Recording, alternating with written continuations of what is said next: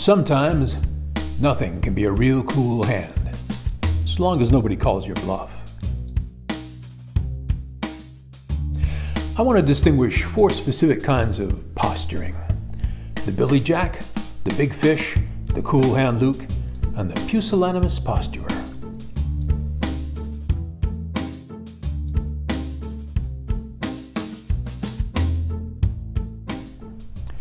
In the natural world, posturing is a threat response in which the individual attempts to make himself appear bigger, stronger, or more dangerous than he really is. Dogs growl and show their teeth. Cats puff out their fur. Horses lay their ears back and paw the ground. Rattlesnakes, well, rattle. The purpose of posturing is to avoid a fight by convincing the adversary to back down, go away. We see this a lot in the animal kingdom between males of the species. It's about who gets to breed. Both parties know that if they actually fight, both of them could be killed or severely injured, and then nobody gets to breed. So they do a little ritual dance instead. They display their attributes so the opponent will say, "Okie dokie, man, you win." Maybe they may do a little pushing, but no real punching if they can help it. The idea is that the weaker of the two grudgingly concedes and backs off, and the winner lets him go. Of course, sometimes this posturing contest gets out of control, and somebody gets hurt. No system is perfect. It's very likely that every fight you've ever seen was a posturing contest that went south, like the one between Tybalt and Mercutio.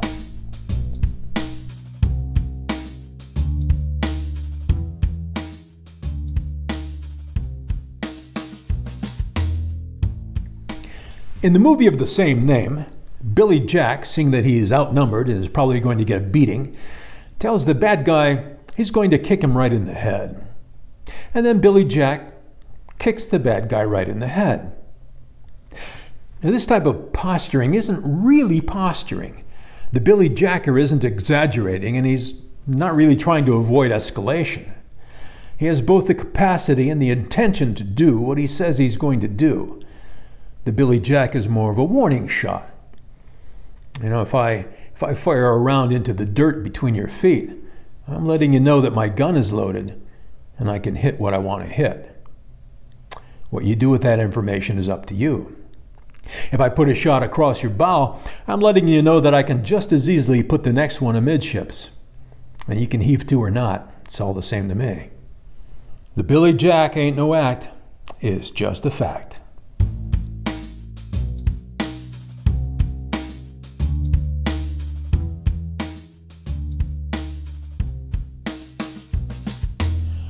The Big Fish is a narcissist, consumed by his own delusions of grandeur. He's the poster child for the Dunning-Kruger effect. His inflated sense of himself may stem from having grown up someplace where the living was a little bit too easy. The Big Fish may only be 5 feet tall, but he thinks he's a giant because he grew up in Munchkin land. He fancies himself a Luciano Pavarotti because he's the very best operatic tenor in Manawi, Nebraska. If the Big Fish leaves his tiny pond and swims out into the ocean, there's a very good chance he's going to wind up being finger food for somebody with bigger jaws and a 2-note cello motif. But he'll splash around a lot until then.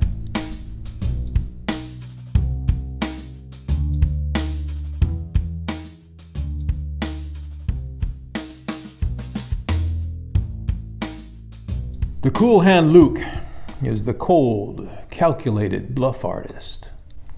A Cool Hand Luke can make you believe he's got that 4th ace in his hand, or a gun in his pocket, or that the federales are going to be here any second to back him up. Now, the Cool Hand Luke is something good fighters do all the time. Feints, counterattacks, countertimes, all very, well, lucrative. The secret of the Cool Hand Luke is to be cool. Don't try too hard. Don't oversell it. If you queer the play, the mark is going to call your bluff, and then things could get awkward in a hurry.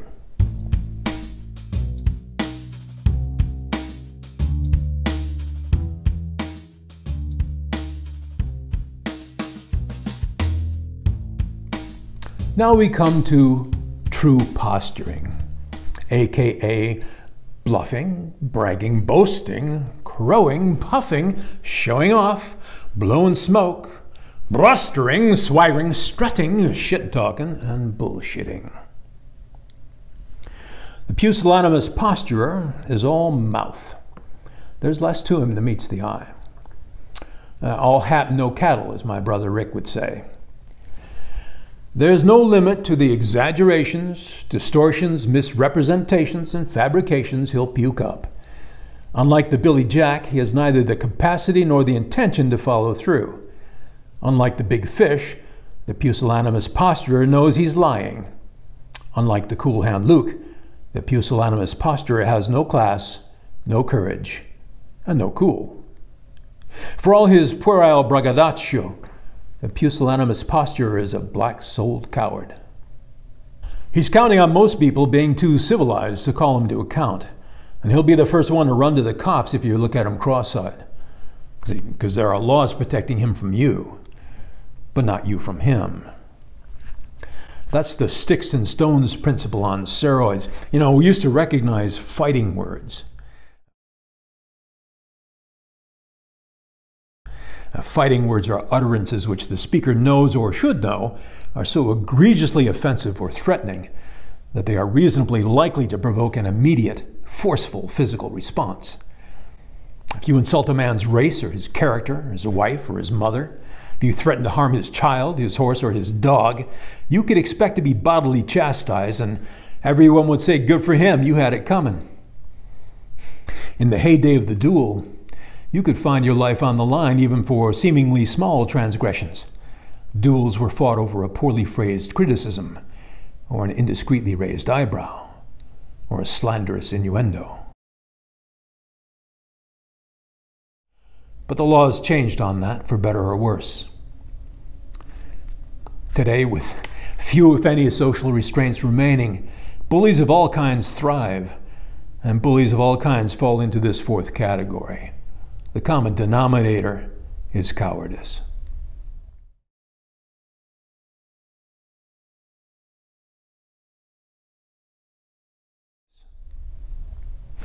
Bullies always select as their targets those whom they believe to be vulnerable, smaller, weaker, powerless, defenseless. Bullies depend on their size and physical strength, or their socioeconomic status, or their backup band of sycophants to prey upon you with impunity.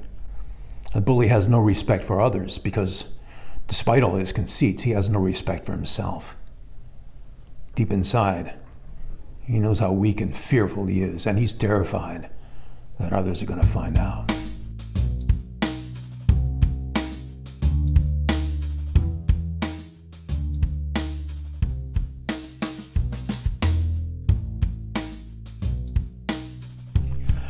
The social media troll falls into this fourth category too. The troll is an emotional vampire who derives a sense of power from creating conflict. Disagree with the troll and he doesn't attack your argument because the topic is irrelevant. He does whatever it takes to provoke an emotional response. He thrives on that conflict for the feeling of control it gives him, see? His attack is devoid of reason. It's entirely derision and ridicule, insult, name-calling, all manner of derogatory personal affront, accompanied by implicit or explicit exaggeration of his own knowledge or ability, and quite often topped off with empty threats. He has no need for it to resemble the truth in any way. The dialectical search for truth is irrelevant. It's not an argument with individuals critically examining each other's views. It's just a spewage of whatever he thinks will anger people the most. The distant and anonymous nature of the internet allows the troll to feel safe being so provocative because there's very little chance of any real retribution. It's just a game to him. Similar to the bully, it's a way for the troll to feel powerful without having to be powerful, and to attack others without fear of consequences. Unfortunately, this sort of thing has proven contagious and has become ubiquitous online. If you're cool, you know the thing to do is not to engage with these individuals. Ignore them, block them, delete them. Only a fool stops to throw a stone at every dog that barks at him. But when you're attacked, When you're attacked emotionally, it's easy to get sucked into a posturing war. And if you do, too often you fire back in the same kind of rude currency that you were dealt. Now, there are two problems with that. First, in combat, verbal as well as physical, your job is to become the locus of control of your opponent's behavior, or at the very least, never let your opponent be in control of yours. Why grant your antagonist the power to make you behave like a jackass? But it isn't just that you lower yourself to their infantile level. The other problem is that if you engage in posturing wars, that rude, insulting, name-calling impulse can become a habit. And habits are hard to break. Habits become part of you. And habits go with you when you're not online, when you're out in the world. What happens then? What if you behave as rudely in the real world as you do online? There are dangerous people in this world. There are people who don't posture. There are people who don't bluff. There are people who don't give a fuck. You can't bullshit them, and you won't impress them, and you certainly won't intimidate them, even if you do got a two-piece custom-made pool cue. And you never know who they are either. It's not like they wear a scarlet letter for your convenience. If you should happen to encounter such a person and accidentally, by force of habit, be rude or derisive or insulting, very bad things can happen. And bad things happen fast. Barking dogs don't bite, and while you're barking, the other dog just bites. So thoughtless, casual rudeness is not a habit I would recommend.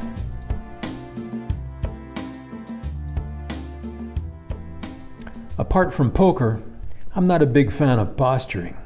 Two reasons, one tactical, one practical. The tactical reason is simple. Never give up the element of surprise. If you warn someone, you're giving them a chance to take countermeasures. The practical reason is simple too. Some people will call your bluff every time. So if you tell somebody you've got a gun in your pocket and you don't really have one, you're a posturing fool. And if you tell someone you have a gun in your pocket and you do have one, then you're a tactical fool.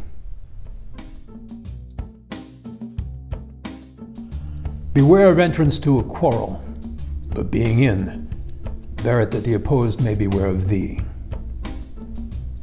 I heard that in a bar in Avon. It's advice you can shake a spear at. Now, if I were more Polonius hunk than felonious monk, I might tell you this.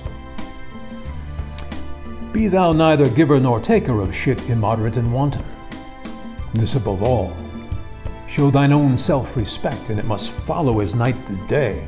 Thou canst not disrespect any man, for thou knowest not the tincture of his madness, nor the measure of his fuse, or what he might be carrying.